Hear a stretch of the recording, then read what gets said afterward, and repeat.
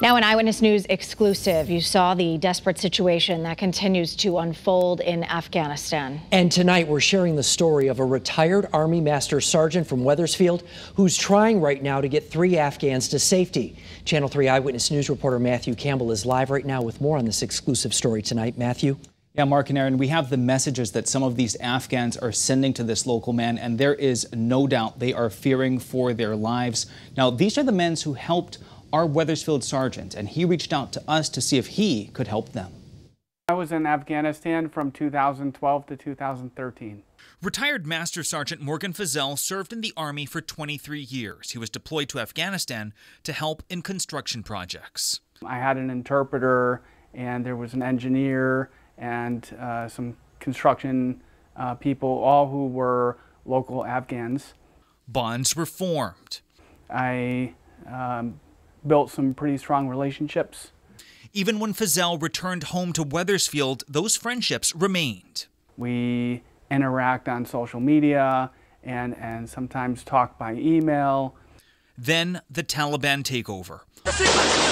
All progress made over the last 19 years wiped away in months, and Fazell says the Taliban is seeking vengeance. The Taliban, they know who was providing support to the U.S. Armed Forces, and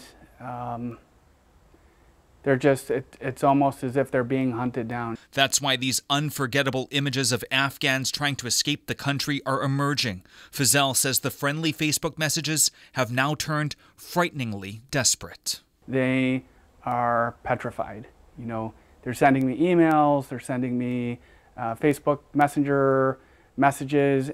These are 2 examples of the messages Fazell has received.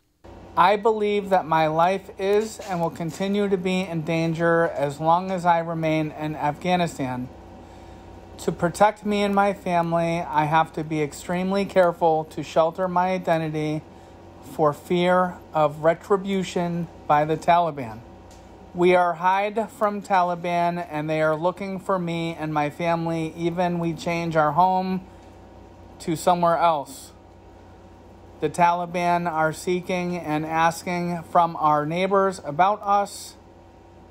Please help us. We are in big and dangerous trouble. I feel helpless. Fazell is doing his best to help 3 Afghans. He believes a special immigrant visa may be the best and only hope for them, so he wrote a letter of recommendation, and it's now part of the application to get the men out of Afghanistan. As of tonight, he says the government has only inquired about 1 of the 3 men, and he feels time is running out. The Taliban is knocking on their doors 3 or 4 times a day looking for them. Fazell looks at the calendar and sees the end of August deadline to get out of Afghanistan is fast approaching, and he recognizes not he, not even the 3 Afghans are in control of their fate. He's forced to put his trust in the State Department. With the way things are playing out, I don't have confidence in what's happening, and just very frustrating. They were there for us, and now I feel like we are definitely not there for them.